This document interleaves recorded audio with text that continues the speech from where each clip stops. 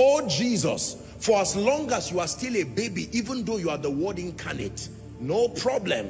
But as long as the news of your arrival got to Herod, Herod said, who did you say? Go and search the archives for me. Is there such and such a prophecy? He said, let me know where that child is so that I will come. Do you know that because of the arrival of Jesus, many women lost their children? Does that look like a savior? What kind of a savior whose arrival makes the death of... There was a lamentation in Ramah. Many people died because a gift that will save the world arrived. Whoever told you that good things don't create conflict? Whoever told you that the arrival of glorious things will not bring contention from hell? Are we together now? Yes.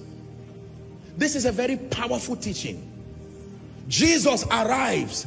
If you were the woman who lost your child, would you want to see Jesus? And they told you prophetically that this is the Savior. You want to save my life and you killed my child by your arrival. What a Savior. How about Mary?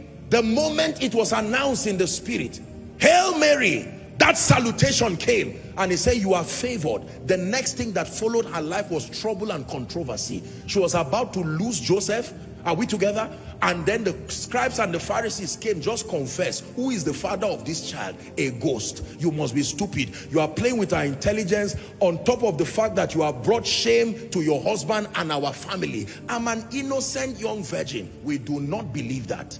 Ladies and gentlemen, open doors come with challenges.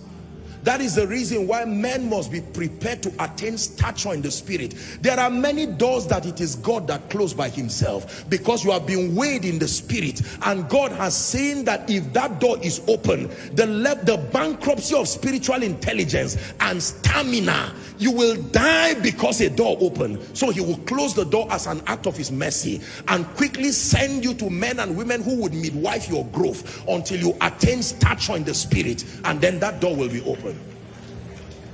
Are we together? You hear that in a family, the last person who became a pastor got mad after a crusade. You laughed hysterically and say, how can a man finish preaching and then be mad? And now you don't know anything about the dynamics of liberty. You have not learned that much. And then you wanted to go and organize a crusade in the same village. And you find out that the more you pray, the more the crusade is not holding. Don't force it. God is saying, listen, young man, it is true that Christ died, but we rise through light. You do not understand the ancient powers and the altars that have pegged their relevance in that land.